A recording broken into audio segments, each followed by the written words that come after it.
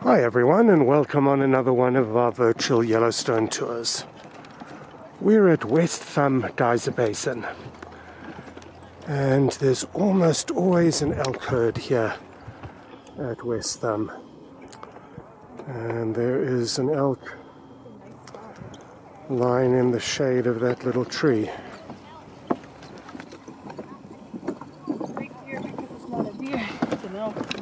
West Thumb Geyser Basin is my favorite geyser basin in the entire park.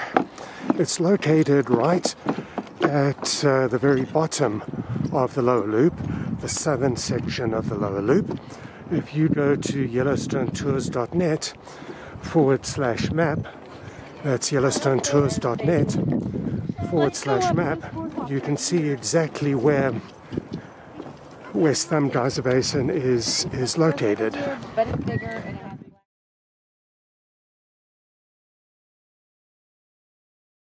it has black rims around its ears. Take a look at the map and you'll see that there is a purple line that more or less follows the lower loop of the park.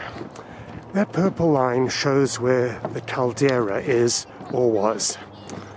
And I'll get back to that in a moment. Over here we have some paint pots. That is not the paint pots, that is a hot spring. But here are some paint pots. And you'll find all four of Yellowstone's thermal features at West Thumb. This is a beautiful overview of the lake, isn't it? It's almost the middle of July. There's still a bit of snow on the mountains on the far side. These are paint pots, but because we're in the middle of the summer, there's still quite a lot of water around, and the paint pots are a lot more wet, not quite as paint potish like, if you like, as you would normally expect them to be. I was telling you about the caldera. There's that soft purple line that goes around the lower loop, and that shows where the gigantic hole in the ground was that was left when the Yellowstone supervolcano last erupted about 620,000 years ago or 640,000 years ago, depending on who you want to believe. One thing about so many of the pools here, the hot springs here, is that they are so beautifully clear.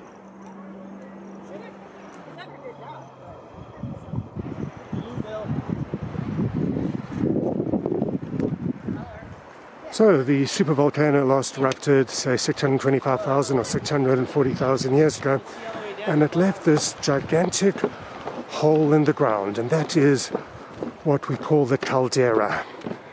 The reason I mention that over here is that what is unique about West Thumb is that scientists believe that it was created also by an explosion, by a volcanic eruption, and that the West Thumb area is a caldera within a caldera.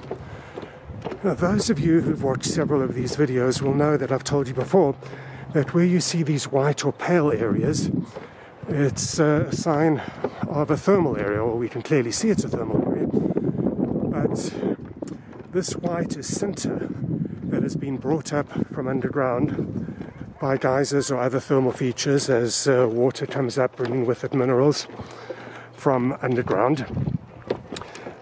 So I was telling you that West Thumb is a caldera within a caldera. And it's called West Thumb because if you look at it on the map and you use your imagination quite a bit, you can just about make out the shape of a thumb. We're now down at Yellowstone Lake, this beautiful blue lake. Yellowstone Lake is the largest alpine lake in the United States and the second largest alpine lake in the world. Look at the color of the water. I'm just going to pause for a moment.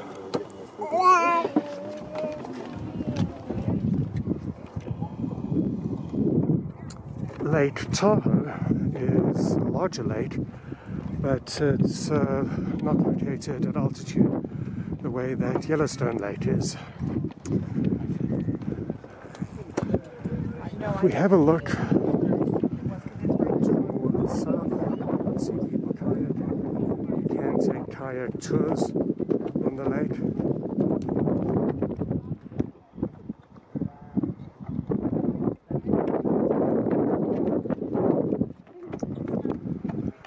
So I mentioned that that is in a general southerly direction. The reason I mentioned that is that in the old days, the way that people used to come to West Thumb would be to take the stagecoach from All Faithful in this direction, and it was a very bumpy, very dirty and dusty ride. And you'd get off the stagecoach over here at West Thumb, take a walk around, and then you'd have a choice.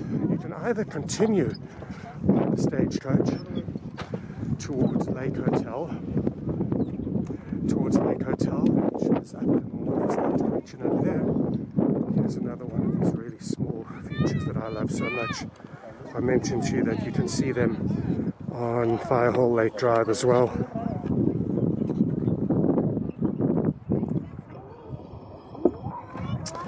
So you could either stay on the stagecoach, get back on it, and these, by the way, are underwater geysers, believe it or not. That over there is Lakeshore Geyser. Yes, there are geysers underwater. So you could either stay on the wagon, or you could head off down in that direction over there and catch a steamboat. And the steamboat would take you over Yellowstone Lake, and you would eventually land up at Lake Hotel, which is one of the grand buildings here at Yellowstone, and indeed in the entire national park system.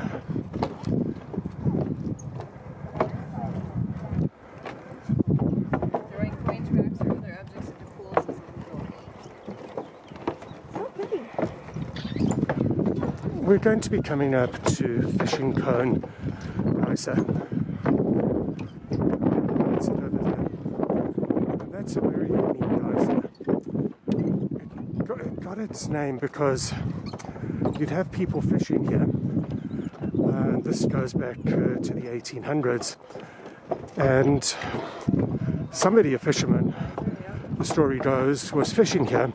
And the fish sort of flipped around and landed up in Fishing Cone Geyser. That's it over there. And when it came out, it was cooked.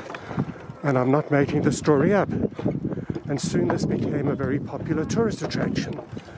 People would come down here and have their picture taken wearing an apron and a chef's hat.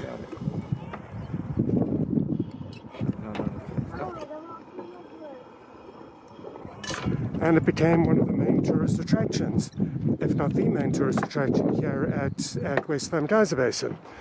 In fact, Superintendent Philetus Norris, who you've heard me talk about before, would bring his guests down here. And it was even brought up in Congress. Members of Congress were hooting and hollering about coming down to Yellowstone and actually cooking your fish inside a geyser. Now, that can be potentially dangerous because that was at the time an active geyser. It erupted in 1919. It erupted again in 1939. And there was a fisherman who was badly burned.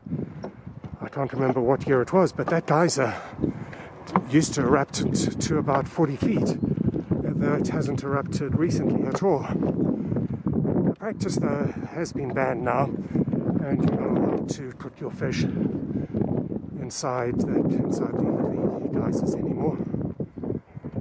These two pools coming up here are really splendid pools. The boardwalk system here has been changed a little bit, and you can't get as close to them as you used to. You see how the other one's a lot darker. One of them's Abyss Pool. I can't remember the name of the other one offhand. But we can see how blue it is, and as the water cools down and runs off, so more and more organisms are able to live in that area, and I'll go behind it. and the pool becomes, actually not the pool, but the area around it becomes a lot more colourful. That is gorgeously blue, isn't it? Right here. Mama! See, you can see a black spot. You can see a little better over here. What'd you see? Fish? Yeah, dead fish. See? You see a fish now?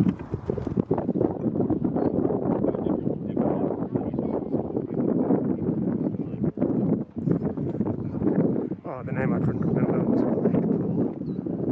This one is Blackpool, although it doesn't look that bright today, does it? Just look what an amazing sight that is. There's Blackpool. There's Yellowstone Lake. Once again, this is July, and there's still so many mountains over there.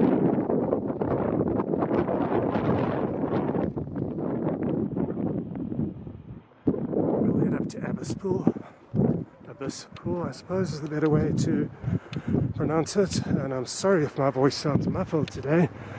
I am wearing a mask, and you can see that a lot of other people are as well. So this lake it is over there should maybe be called Blackpool. It's so deep. You can see now why you need to stay off these thermal areas. The ground is just so thin in places around it. Once again, where the water runoff is, we can see that it becomes a lot more colourful. That's the Grand Loop Road over there, heading up towards Fishing Bridge. One of the beauties of this area is that you can see geysers erupting next to the lake that you didn't even know were there. I'll be driving along and suddenly see a geyser going off. No idea that there was a geyser in that area. Watch out for milk in these trees over here. It's not unusual to see them. Now, West Thumb Geyser Basin used to be actually quite a commercial hotspot in the old days. There used to be a campground here, there were cabins, there was a photo shop, there was a cafeteria, and sometime in the 1980s the Park Service decided that they would shut all that down so they could better preserve the natural beauty that makes West Thumb so amazing.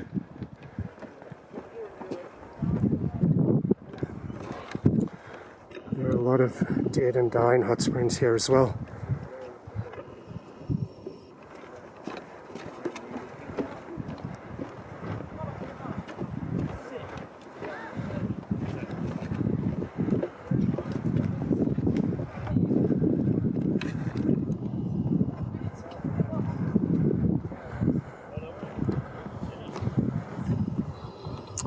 Now the main trail back to the parking lot continues up there. If we were to carry on in a counterclockwise direction, we would get back to the parking lot. But you have this trail as well that also cuts across, and there's a number of pretty delightful hot springs. These are called Twin Geyser.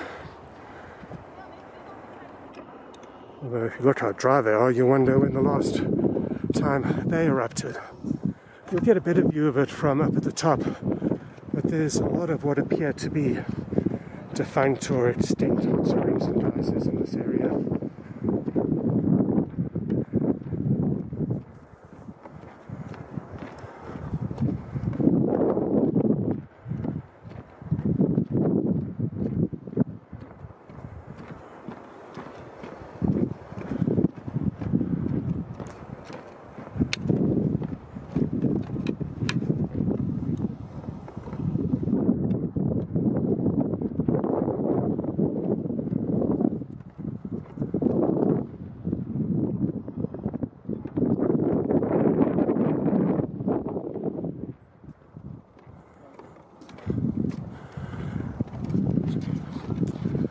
And here's another one. These clear blue pools, this is blue funnel.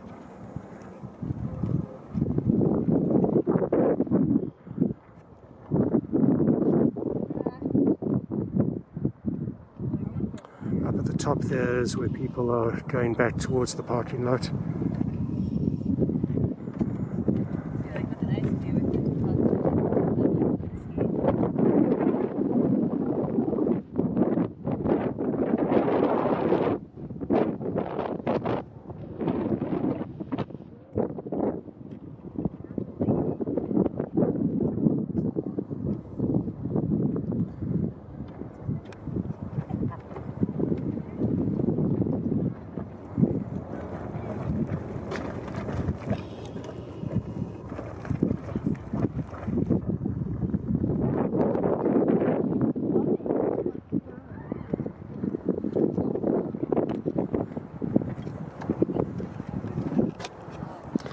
Once again, you can see how thin that rock is.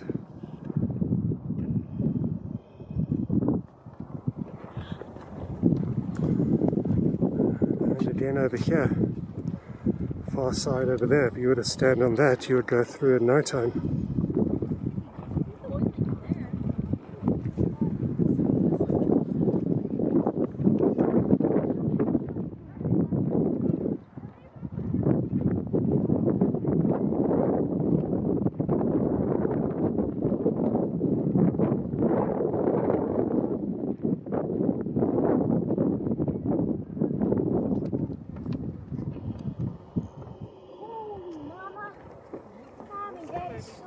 Oh, that one's steaming. That was a hot one.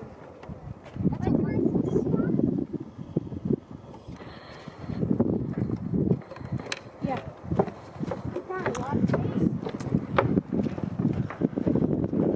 And we're now heading up towards the trail where we came in, not too far from where that elk was. You can see there's not that many people here compared to the lower Geyser Basin, the midway Geyser Basin, and the upper Geyser Basin where Old Faithful is.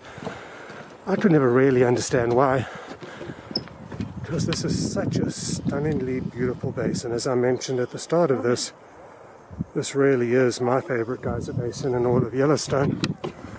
And I suspect it's because it's a little bit, not really out of the way, but it's a little bit away from the other Geyser Basins.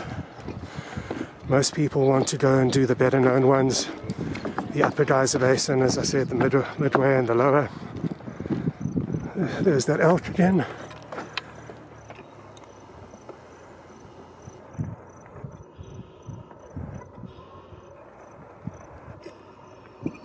But this is very easy to find, as I explained towards the beginning of this video. When you're coming up from a Jackson Hole area or Grand Teton, you'll leave Grand Teton and come across the Rockefeller Parkway and then enter Yellowstone at the south entrance. You'll go past Lewis Falls, Lewis Lake, and then you'll run into the Grand Loop Road, and West Thumb is right there. It's just on your right. It's very easily accessible, and coming the other way, coming down from Old Faithful, you'll get to the point where you can turn left to go to Fishing Bridge or carry on straight towards Jackson and Grand Teton. And once again, on your left is West Thumb Geyser Basin. Thank you for joining us on another one of these virtual Yellowstone tours. If you enjoy our Yellowstone tour series, please consider giving us a thumbs up and subscribing to our channel. Otherwise, see you in Yellowstone.